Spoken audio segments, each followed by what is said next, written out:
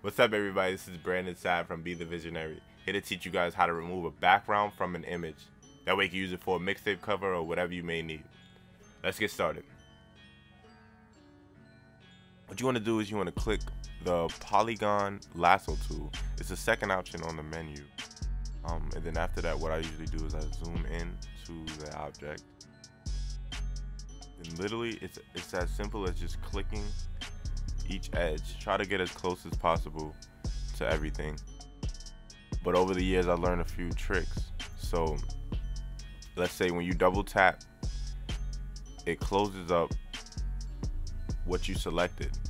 Most of the time, people think that you might have to start all over, but back in the day, I would be all the way, say, up here, and I didn't want to start all over. I've been double clicking for so long. You hold shift, and it allows you to continue what you've been selecting so far.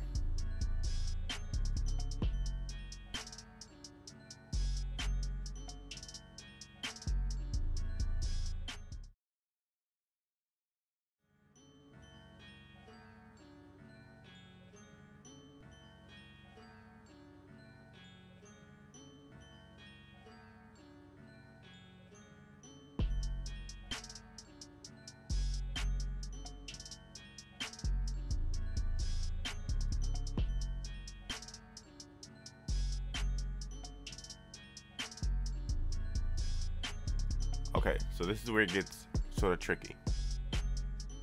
So as you guys can see, my jacket cuts off right there. So what I have to do is I have to subtract and take away from what I already outlined. So how you do that is you press Option click and begin to click around where you want to subtract. Once you have that, you double click again and it closes it up. So this is a great tip to learn. It took me years to learn this. So now we're done.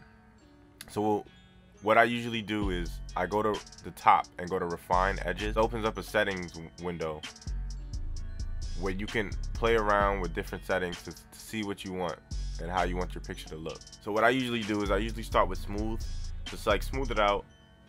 I sort of move the levels up and down just to see the difference that it makes. And Shift Edge, what that does is it actually takes your outline and it can either delete what's lower or above that outline. So that's a great tool to use most of the time. But since this is already a white background, you don't really have to do much editing. So I just like to play around with these settings until I get it perfect. Whoa, we're not gonna use that. All right, so I think I just got it. I got it just about right. I'm gonna just press OK. And now that you have the outline that you want, you can go ahead and click and cut it out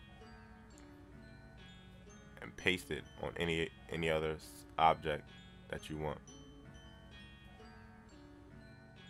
Alright, thank you guys for watching this tutorial. Make sure you hit the like button and subscribe. Yeah!